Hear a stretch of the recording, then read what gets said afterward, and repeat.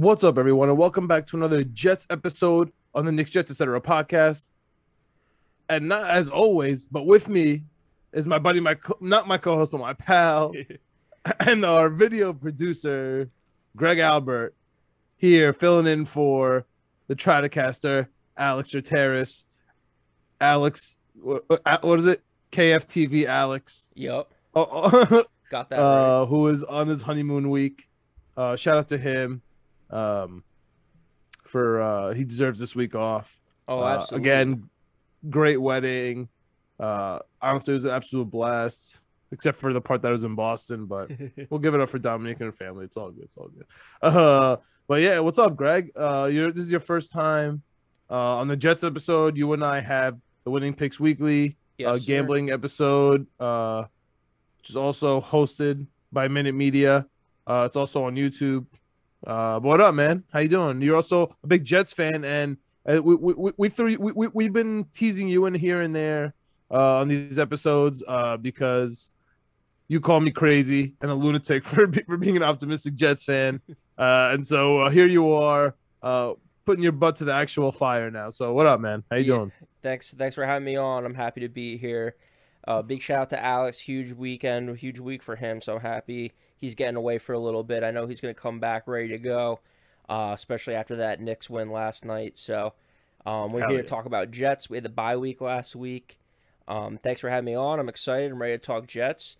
And just a reminder, you are crazy when it comes to the Jets sometimes. So it's not all cap when I say that you're a little crazy. So we know that, Greg. We know that. I want to know how crazy you're going to get this week. I'm excited for this episode because I'm ready to hear it from the horse's mouth as it comes out.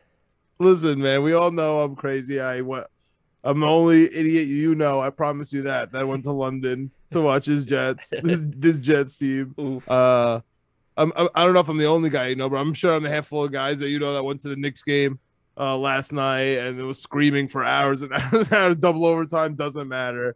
Had the rapid reaction pod up for the Knicks too, so we're all cylinders right now going. So I can't believe the Knicks are the optimism for us right now. But yeah, the Jets actually, Greg, somehow, some way, we joke around the Jets are somehow going to lose the bye week, but in some magical way, they won the bye week. Every single team in the AFC East lost. Besides the Jets, obviously, because they didn't play. And the Seahawks and the Panthers both lost, which we own their draft picks from. So, I mean, you couldn't really ask for anything. But did Minnesota lose too? Minnesota lost this week too, right? Oh, I think they might have won. Oh, okay, never mind. Because we got that 4th round pick for Chris Herndon, so I was gonna throw an extra cherry on top. He did a touchdown. I know for there. But hey, man, we have these Patriots coming up right down the pipe. They're the first team that this Jets regime is playing for the second time. Yep. But at the same time, it's also the second time that Bill Belichick is seeing a rookie quarterback in a season, and the weeks are pretty close. Nothing has really changed for the Jets, schematically at least, and they're not that pragmatic to be able to, really wheel and deal with the system. They're trying to just make the first system work. So yeah, I'm sure Billy B over there has this offense and defense down pat. Yeah, just off the bat, Greg. Like, what are your feelings with the Jets? Going into the bye week. Obviously, it's been a tough first quarter. Before we get into the specifics of this Patriots game. So yeah, I like that. So going into the season, to me, it all depends. The season is going. It all depends on how you frame the season going into it. So if you came into the season expecting us to be 8, 9, 10 wins, possibly get a wild card and stuff like that, season's not been good. You're a lunatic, right? That's me. On your scale, that's where I am. Yeah. That's my max. Like 10 and a wild card spot was like, of course, that's my miracle. Like, of course, that's my Super Bowl season right there. Of course, if you have low expectations for the team, I feel like we've been competitive in a few games. We've been absolutely smoked in a couple others. I think there's things to build on. I mean, the first week, I mean, we talked about it. I just love the fact that we made first half adjustments and we have a team. I mean, like, I think Robert Saleh, I think we have a coach in him. I think we have a decent coaching staff. I think now it's about, yes, the schemes that they want to run, I think, work at the NFL level. It's not what the hell was going on with Adam Gase the last few years and you know, Nothing's like that, man. yeah, people, maybe Matt Nagy a little bit, but not even that. Exactly. Like when you're watching these teams, I don't, at least I don't feel like what are we doing? Like I don't have those questions like some like Bears fans do or some other teams and stuff like that. My thing now is about player execution and staying healthy. So I wasn't fond of Zach Wilson when we drafted him going into the season. I'm still not fond of him because I do think that clearly I do believe that he's just like underthrowing players and he's throwing behind players. If he can get this ball in front of people and start leading people a little bit, I think you're going to see a lot of corrections from him.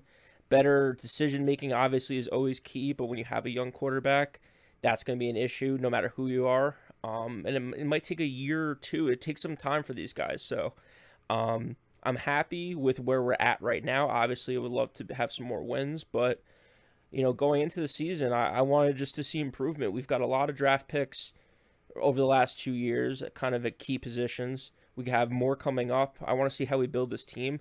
Joe Douglas, I've been back and forth on with some of the decisions he's made. So, you know, I'm hoping these younger guys pan out. And these older guys that we have, I think at some point we have to start moving on, making some trades, getting rid of some guys because some of these veterans that we've brought in just really haven't been doing anything for us. On the offensive line, some key defensive positions and stuff. So, you know, I'm okay with where we're at now. Obviously, I think we need to keep improving. I don't know if we improve or we show a lot this week against Bill Belichick and the Patriots, just from 20 years of being a Jets fan. But yeah, we'll get into that. They've looked vulnerable too at some spots. So, you know, we'll see. But I want to know what you think about going, you know, where we're at right now. We had a nice bye week early in the season. We can kind of reset, lick our wounds a little bit, get a little healthier. And, you know, you guys talk in detail week in and week out about, you know, specific players and positions. So I'm interested in what you think maybe overall, and then about some key guys to kind of look at going into this middle part of the season that you think we need to, you know, pay attention to. Yeah, well, I mean, Greg, it's obvious, first of all, that you still are a little hesitant on Zach, and you're still kind of thinking about your ex-girlfriend, which I get, even though you still don't see all the flaws in your ex for some reason. You still think she's really pretty out there. You're not looking at how terrible Darnold's doing in Carolina, but that's a whole different story that we don't need to get on right now on the Jets pod. But yeah, so you know, you kind of touched on it. You know, the differences between Zach Wilson as a rookie with the Jets and Mac Jones as a rookie with the Patriots. Right. Of course, if the Jets win this week, I mean, the records, we're right there. I mean, we're obviously tied. And if we beat them and then we have the split on the season, it's going to be a way different projection, way different narrative. But let's just talk right now as we speak.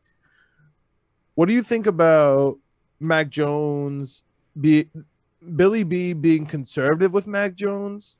And so now the narrative is, oh, he's going to be unleashed. We're just waiting for him to be unleashed. It's just like, that's like the quote unquote Tua narrative as well, that they've been waiting for him to be unleashed. He just can't make any other throws. So there's that part. So there's that intrigue right now about McCorkle out in Foxborough. And then you have the Zach Wilson right now where we're asking to do so much literally from day one. Yeah. And you're going to see underthrows, you know, because he's literally making throws that like Aaron Rodgers makes, and it looks beautiful. And, you know, even players like Justin Herbert is making a little more consistently and whatnot, and other players. And you're just like, what's going on here? And they're behind. This is low. You know, it obviously looks bad to your eye. So one, do you think that's a mistake? And two, like, what would you rather the Jets approach with Zach Wilson? Yeah, I think I don't know if there's a better term for kind of like game manager, but I feel like the Patriots have been doing that with Mac Jones, and I think rightfully so. I think that they're a competitive team. They got a lot of guys back on defense. You know, the whole team in Foxborough, they haven't been as good as they have been in years past, so that's a little surprising. But if he doesn't throw that, like last week, if you think about it against Dallas, if he doesn't throw that one like 75-yard bomb right off the bat, the game kind of ends with he threw a pick six late in the game, and they were, quote unquote, unleashing him or whatever you want to say. Yeah, And he screwed up yeah. because he's a rookie. So the whole unleashing thing, I don't think is really a thing. I think you kind of are who you are.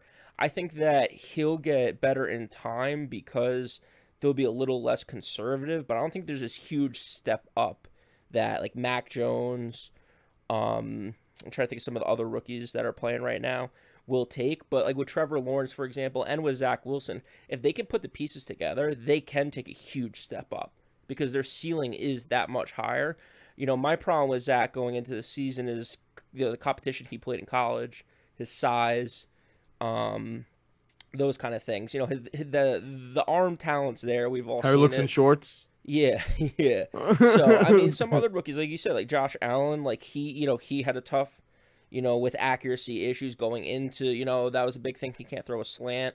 He throws low. He's inaccurate. That's obviously improved, but that's taken him 3 or 4 years. Justin Herbert's kind of a freak, and it's taken him 1 year. So, I don't expect that kind of quick turnaround with a rookie quarterback. What I do hope to see is just better decision making and kind of fixing stuff. Like I don't want to see Zach Wilson all year long throw behind players.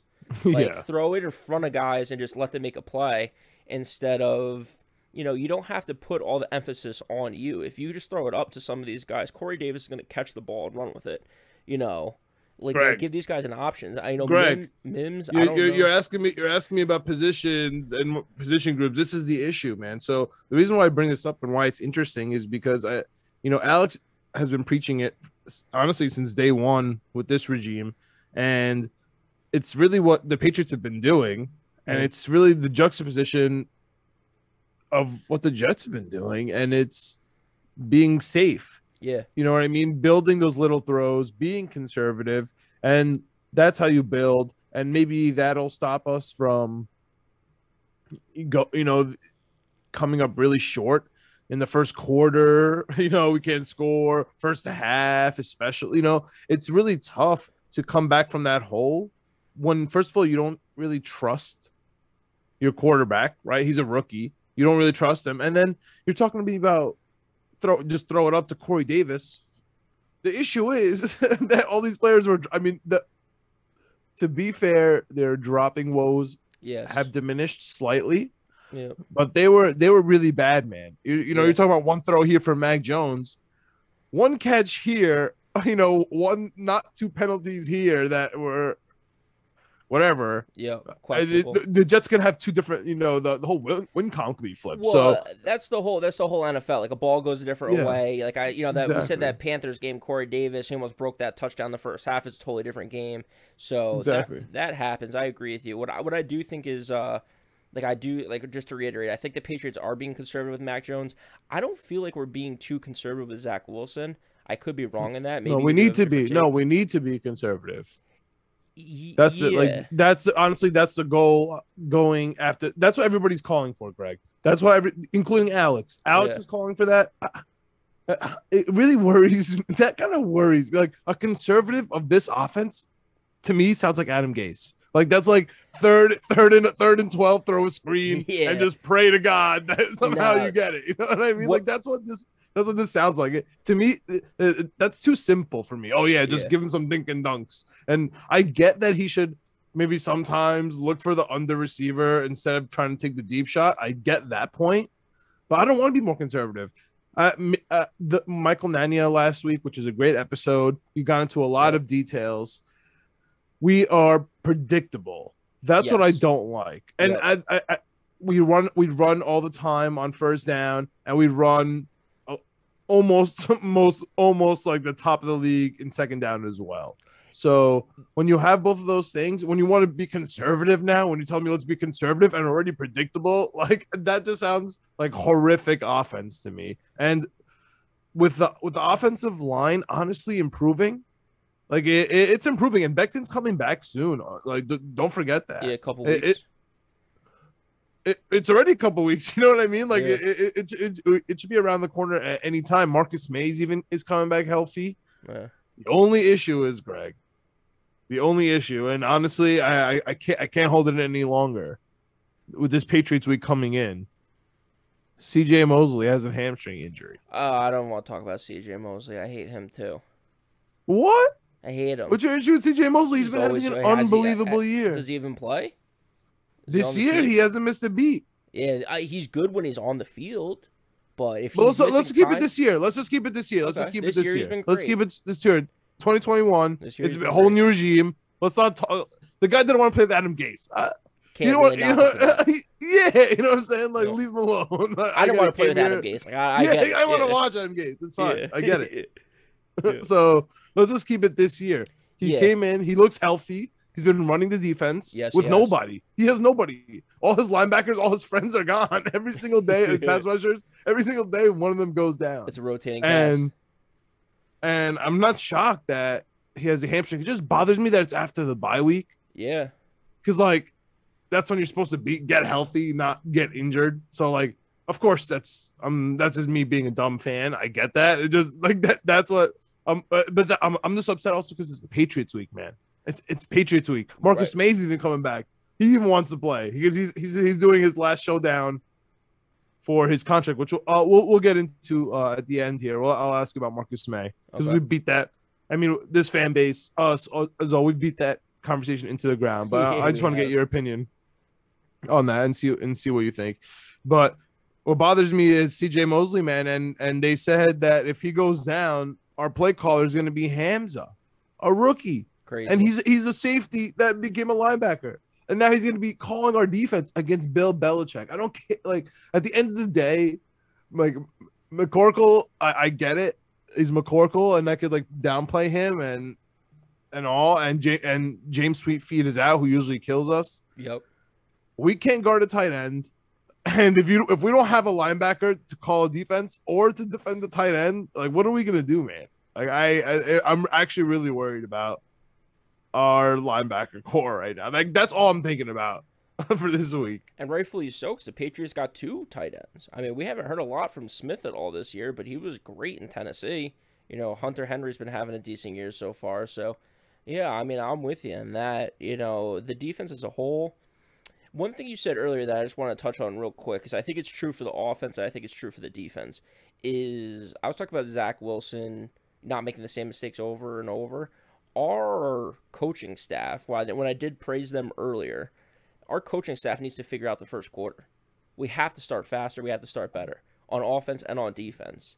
So, you know, that's something that worries me a little bit. The defense as a whole, though, I've been pretty happy with how we've been playing. But to your point about injuries, it can only go on for so long. There's only so many backups that can actually play at the, the NFL level until you start getting these guys who are just off the street and not able to play.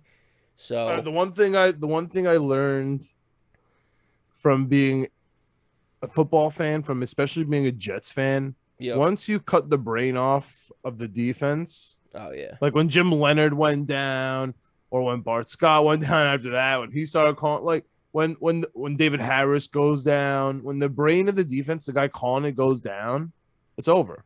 When DeMario Davis left, like, we were all in disarray. Yeah. And if C.J. Mosley is out this week, it's really going to be an issue. Like, Hamza's going to be calling the defense. That's a really big problem. I honestly, like, that's another thing with predictability, right? Because did you see that, that viral video a couple weeks ago that came out from C.J. Mosley? Because our defensive coordinator, Jeff Ulbrich, was talking about how it was unbelievable that C.J. Mosley made this crazy audible at the line and saved the play on third down. And, they had him mic'd up. It was, a whole big spectacle. It was beautiful, right? Yeah. But I'm wondering if it's about to be a predictable defense. And I'm wondering what a predictable defense against Bill Belichick. If it was Tom Brady, it would be over. But if it's McCorkle, what if it's just like punt city, third and out city? Feel just like a 19-14 game. Yeah, I mean, I think it's going to be low scoring. I think it's going to be tough for these guys to move the ball, especially because the Patriots are kind of banged up in a couple spots as well. So, it's that time of the season. Like you said, what worries me a little bit is about the play calling. I don't know. I was surprised with the C.J. Mosley thing. Do you think I saw it as just questionable. I think, was it a limited practice or did he not practice? He's in practice, yeah, man. So you're worried at this point, like officially worried? He's not going to play? It worries me because it's a hamstring, Yeah. and it could mean anything. Yeah. We don't know grade, we don't know strains. Yeah. You know what I'm saying? And it came out of nowhere. It's not like we didn't see the injury, we don't know about it, and it's a soft tissue hamstring. He could be absolutely fine, or he can be done. Like CMC, Christian McCaffrey has been coming back every single week for the last 6 weeks due to this hamstring. Like, who knows? Like, and the team doesn't know either. It's not like they're trying to like they don't even know whether to put him on IR or not, and they're losing a roster spot because of it. Now he tried to come back. Now they put him on IR. It's just like it's a little unpredictable. So yeah, it's one of the, in my opinion, at least, it's one of the worst injuries you can have at the NFL level, just because there's so much leeway with it. There's so much unknown. You know, if you tweak something, you break something, you do this, you know, dislocate a shoulder or something, you at least know what you're dealing with. With the hamstring, it could be so many different things. To so many different people. I mean, everyone's a little different with the soft tissue stuff. Objectively, though, like if I'm just a random person, right? If I'm just looking at this team, if CJ Mosley's out, I am worried. I should be worried. I really honestly like. I don't know if you can see. I'm wearing a shirt. It says "Hope" in big red letters because that is what I'm running. That is what I'm running on right now for this week. Like I'm running on hope. Like in my preseason, I have this game predicted as a win, right? Because we have to split New England, right? In my head, the way I had them losing the first one, even though it was the home opener, and like this was going to be the split. Yeah. So I'm coming off a bye. We have extra time to prepare. We're desperate. I'm just not scared of this New England team. Their linebackers are slow. Our offensive line is good. James White is out. I mean, it's just Damian Harris and Jacoby Myers on the tight ends. I don't know. The linebacker thing really worries me. Of course, like you said, on the offensive side, I hope that we can get together the first quarter, maybe score. Yes, score in the first quarter. That'd be great. Something. I'll take get a lead in the first half. I mean, we're asking for crazy stuff, but all I ask is for the refs not to, you know, blow the call dead if we get a fumble on the Patriots. Can we just have one Patriots game that's normal? At least just don't do it like in the first quarter. Like the first drive. Yeah. It's tough. Yeah. It's really tough. Yeah, so I mean, going into this week, like I said, you know, they played a tough game last week against Dallas, and I think Dallas has a better offense than we do for sure. Defensively, I think, you know, we talked on Winning Picks Weekly a little bit about, you know, does Dallas have a good defense? And then kind of our back and forth in that. You know, I think Dallas and us kind of fall in the same spot in the league on defense. I mean, please don't compare us with a team that's about to win the division, a team that's 6-1 against the spread. Oh, we don't need or 5-1 against the spread. They're just unbelievable, yeah. You know, but speaking of Mr. Winning Picks Weekly, yeah. I mean, you're not just a video producer, man. You're here to promote the pod. Got Jets +7. The over/under is 42.5. It opened at 7, so that didn't move, and the over/under opened at 43.5, moved down a point. Do you have the public betting on it? Who's betting what? Everybody's on the Pats, money and the spread, buddy. Give me the Jets all day. Jets +7. Who's the crazy one now, huh? Jets +7. Vegas has to have a good week this week. Vegas is gonna kill the public this week. If the public's heavy on anything, take the other team. Okay, so you don't care about the actual game. You don't care about CJ Mosley. Nope. No, gambling is, for me at least, is completely different than actually like rooting for the team getting the game. So yeah, okay. I like Jets in the 7. I do. I said it earlier. I think it's gonna be low scoring. I think there's a chance it's a close game. You know, I don't see the Patriots offense lighting anyone up. Especially our defense, like I said, has looked pretty decent at spots. They're banged up a little bit. James White's out. I think they got a couple offensive linemen there nursing some injuries. So I think there's an opportunity for us. CJ Mosley. If he doesn't play, it's huge. But still, I think there's a shot that we keep this one close. My biggest thing watching the game is just the offense, man. Our offense, we have to score. We have to score field goals. We have to get drives together. We can't do 3 and outs. We have to get something. Who on the offense are you looking at? We'll get you at. We'll end this podcast on that. Who should the fans keep an eye out on the Jets offense? I don't know. I actually want to know your opinion on this. Who's our best running back? Michael Carter, easy. Really? Better than Johnson? Easy. Yep, easy. Johnson could be our, goal line guy, but it's predictable. That's the problem. When he comes in, everybody knows we're going to go in between in between the guards and try to get, a yard or two. So it's really annoying. You know what I mean? Okay. And I think that Carter could actually do that, but he's a little small, so he could get injured, right? But yeah. I think he sees the holes and he gets there. Okay. And he could also move quick. And if he doesn't fumble, I think he's honestly our best player. The only problem is the blocking, man. Yeah. The blocking has been an issue for us. The tight ends blocking and the running back blocking has really been an issue. He stepped it up last week, and honestly, so did Ty Johnson. So that's really what it comes down to. But just as a strict running back, Michael Carter is, I think, better than them. But also, I don't know, man. Are we singing a different tune if Zach Wilson doesn't throw off the lineman's head? In London, and Tevin Coleman gets that ball. He walks in for a touchdown. We're winning that game. Tevin Coleman gets a touchdown. We're just running the ball at the end of the game. Everything's different. Yeah, I mean, it is those. It is NFL, the way the balls bounce sometimes. I mean, sometimes they're not going your way. Sometimes they are. On offense, though, besides the running backs, I'm looking at Mims, man. I'm hoping he gets in there. I'm hoping he gets some plays. We brought in a lot of wide receivers this year, but we drafted him, was it 2 years ago? He's a second-round pick, man. Be careful. He's got the stamp on him. He's got to get going. I mean, we got to get going on offense. We got to take some shots. I'm just looking for Zach Wilson to be accurate. That's all I care about. Get it out on time. Don't hold the ball. I don't know what he was doing one play. I don't remember what it was. I think where he was running against Atlanta, just took a shot. Dude, just get down. Just calm down. Also, he's I think top 3 in the league right now in holding the ball. Yeah, just get it out on time. Yeah, he's got to get the ball out. You're talking about being conservative.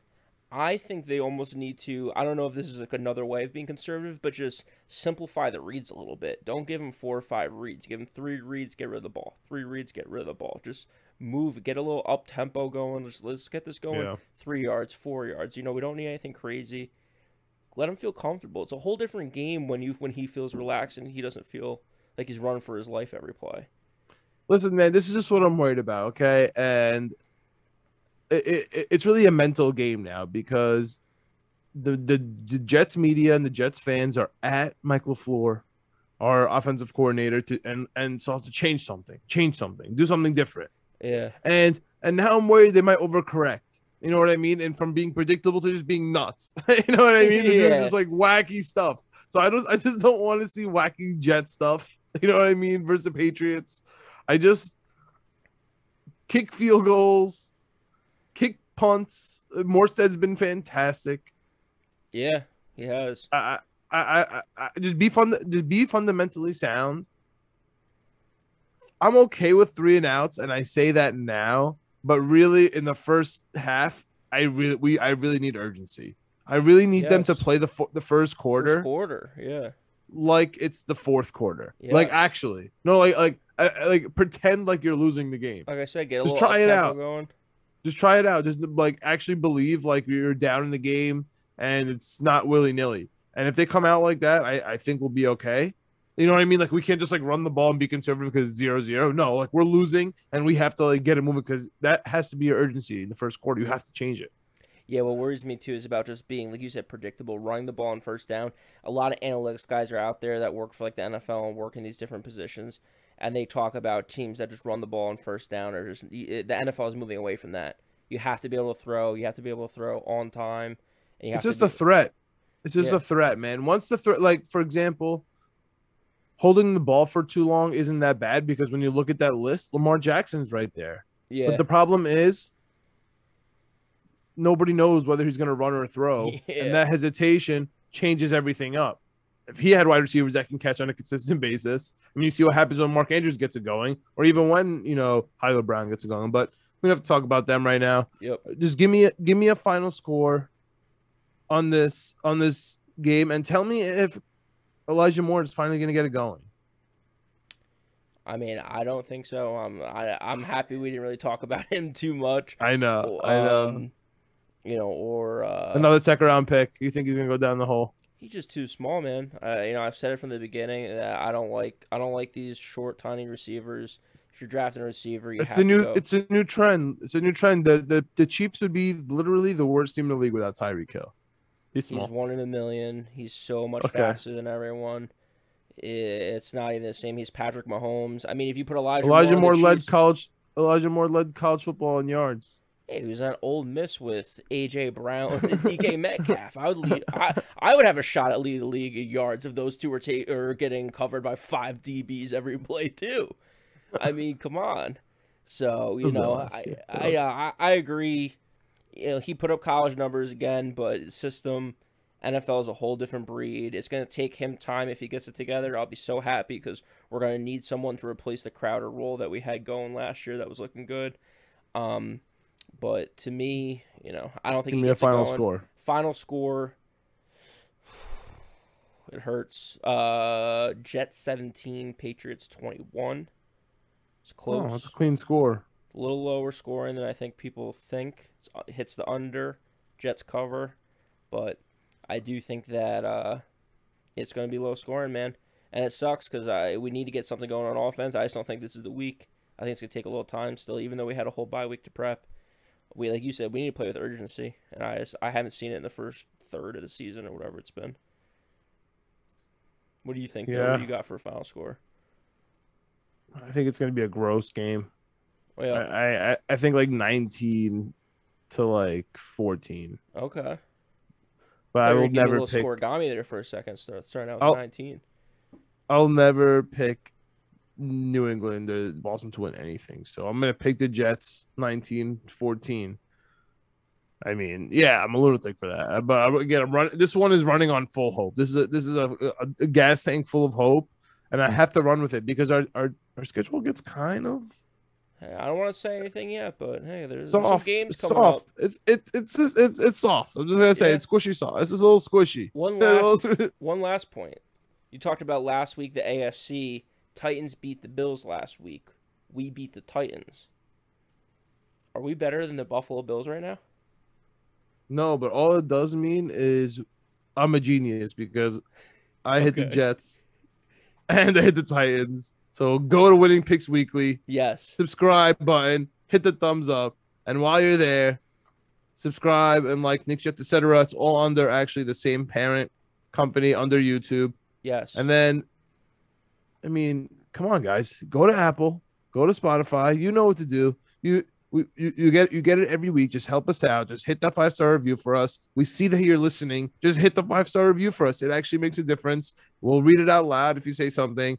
Well, just hit this. We know you're here. Let us know. Just do it. It takes literally 5 seconds. Please just do it. It's on Apple, Spotify, Google, anything. Amazon Alexa. I always love that one. You can listen to us there. Yeah. And anyway you have it, you name it. If you don't have it, it's okay. Don't do that, Alex. Yep. Shout out to Alex hit us again. up. Love him. Shout out to Alex for his wedding. You could definitely see him on the post game for Knicks Fan TV. Yes. You can see myself at the Jet Press, and again, Winning Picks Weekly, baby. Can we get a win for the love of God, please? Jets, get a win, please, Greg, please, Alex, please, Raisi. Let's go Jets.